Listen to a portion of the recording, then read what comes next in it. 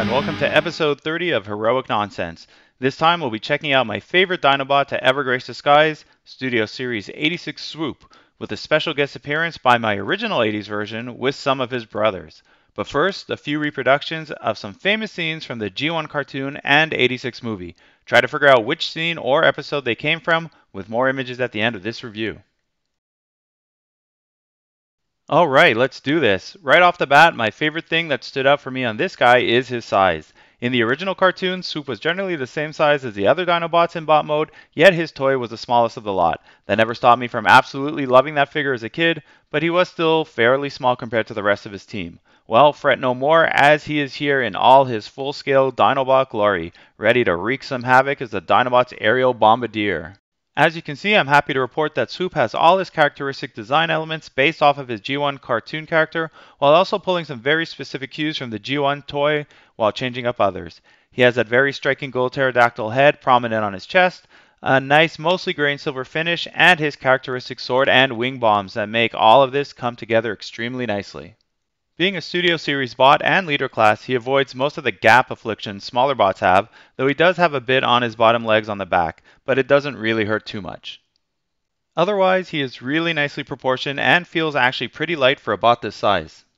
His face really captures that original cartoon feel and is protected by his very cool helmet with that sweeping fin that could give Cyclonus a run for his money as one of the most unique head sculpts out there.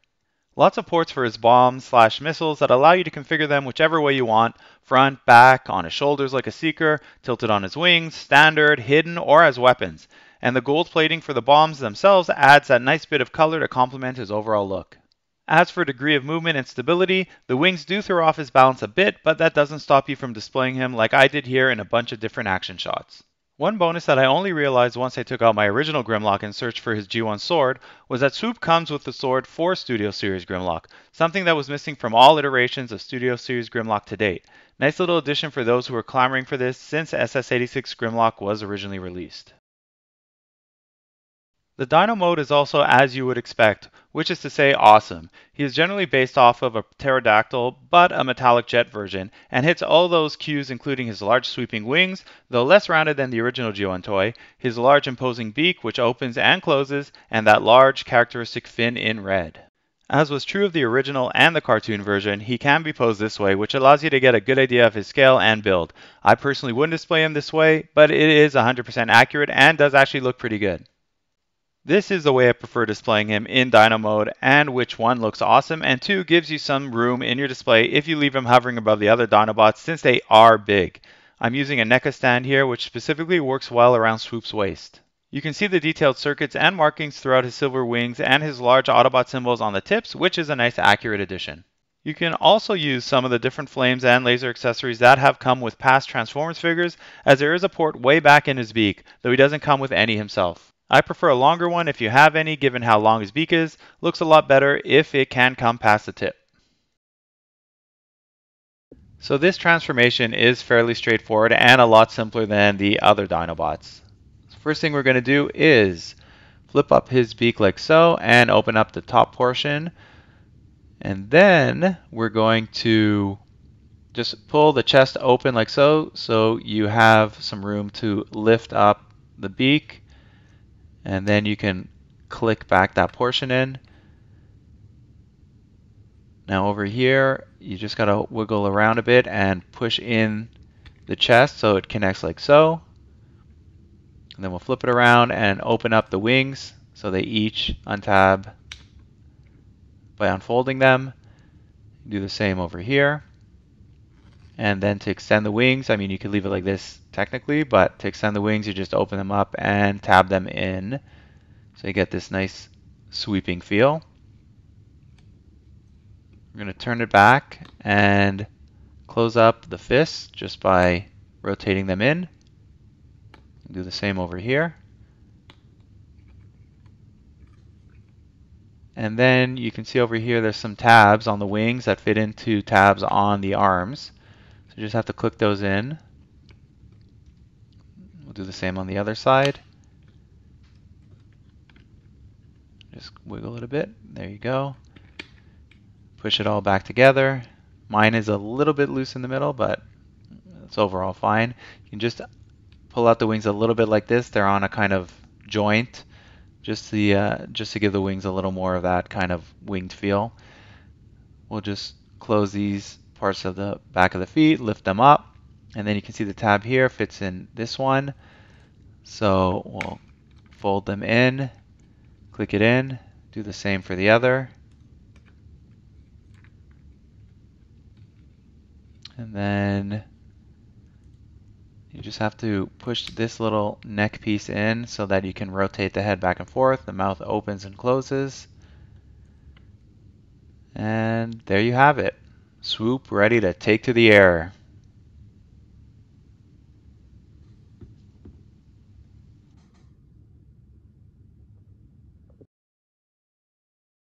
Alright, comparison time. So what's fun about Swoop and the rest of the DINOBOTS is that they are really part of a series that has spanned years to complete.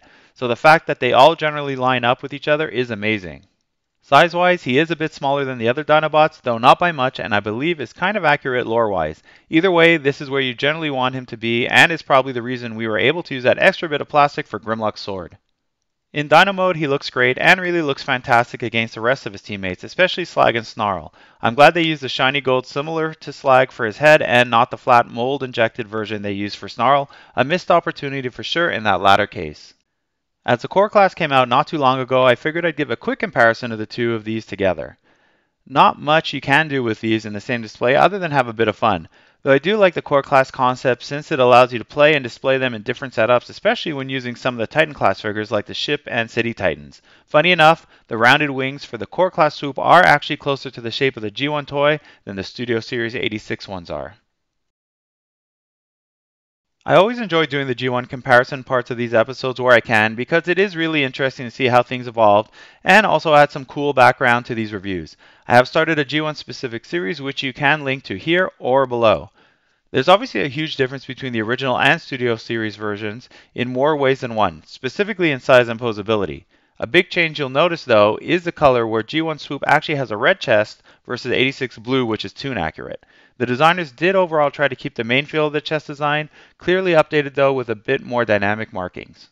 The heads are also very different, as was the case for many bots that had G1 toy face designs that were completely different than their cartoon accurate versions. Ironhide and Ratchet, I'm looking at you.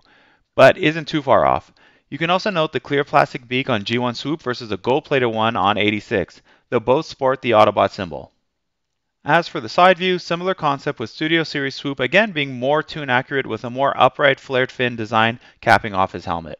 I think the wing is the part that most replicates the original G1 figure, as you can see all the similar detail they both share down to the ports and even some of the mechanical details. The main difference being the original had this really nice chrome finish to it, which makes me wonder whether that would have worked really well on the Studio Series figures or would not have fit at all.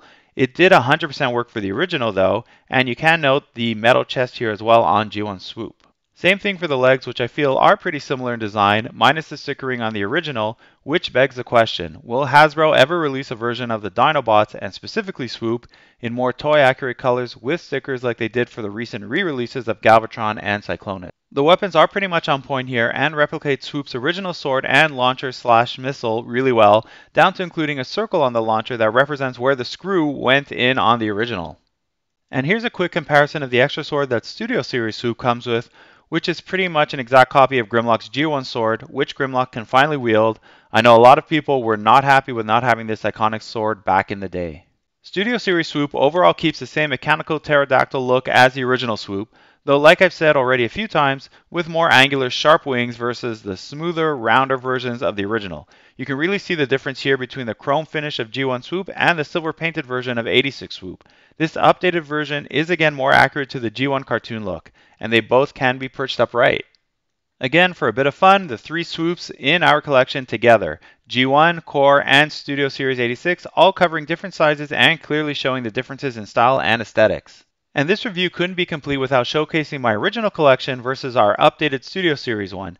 It would be nice if they ever re-release exact toy replicas again someday in the future so we can finish up our G1 collection, though it's not looking too promising right now. The last G1 reproductions have not been that great in my opinion.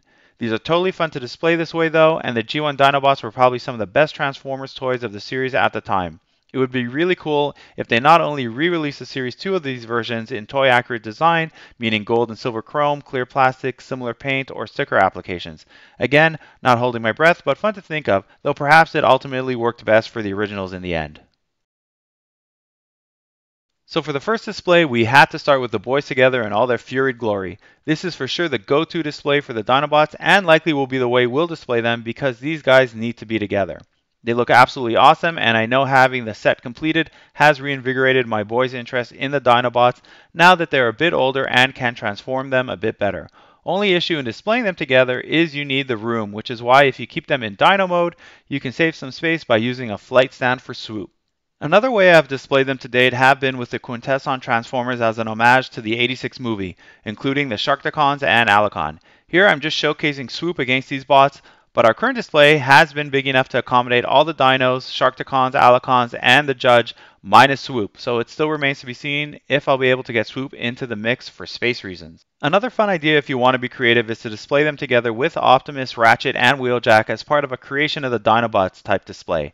You can even separate them out so that you have one more team-oriented version and another more toon-accurate version, since Snarl and Swoop were created later in G1 lore. I'm using Teletran 1 here from the Arc Titan as part of the backdrop. If you have some extra stands lying around, why not have Swoop dive bombing a Seeker in this type of dynamic action setup? There was actually a scene from the G1 cartoon where Swoop attacked both Thrust, seen here, and Starscream, so it could be a fun display idea as well, adding in a few Seekers into the mix.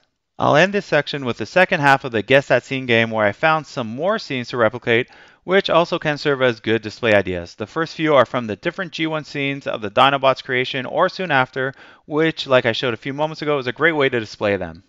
This one is definitely an iconic scene, which I'm sure you can figure out. Let me know in the comments section if you have. And these last few are a bit of fun from the G1 cartoon series. You can almost hear Grimlock's voice over the scenes. These are a bit harder to find, so I'm impressed if you found them. Hint, these last two go together. Let's wrap this up with some review of the box art, which has evolved a bit since the Grimlock release, which I'd say had a bit more bells and whistles, but you do get a nice piece of Swoop art on the front, streaking through the sky. The back is standard, nothing out of the ordinary, and has all the typical elements you'd expect. The side has the same image from the front, repositioned a bit, while the other side is yet another version of the Dino mode with the '86 references. Sadly, no drawn bot mode on this package. If you have the whole set, they mostly line up, at least on this side of the box, with Grimlock's and Slag's boxes being only slightly larger. Swoop comes with the insert you can use as a display of a Cybertronian type landscape, which is always nice to have but not essential. We don't use these in our displays, but it can be good for some close-up shots like my earlier one and this one here. So that brings us to the end of this week's Dinolicious episode. Hope you enjoyed it as much as I enjoyed making it. Next week we may head back into the world of G.I. Joe Classified, and I may again shake things up with an 80s toy review episode after that. Question is, will it be G.I. Joe or Transformers? Stay tuned. Thanks for sticking around, and remember, it's all such heroic nonsense in the end. Transform!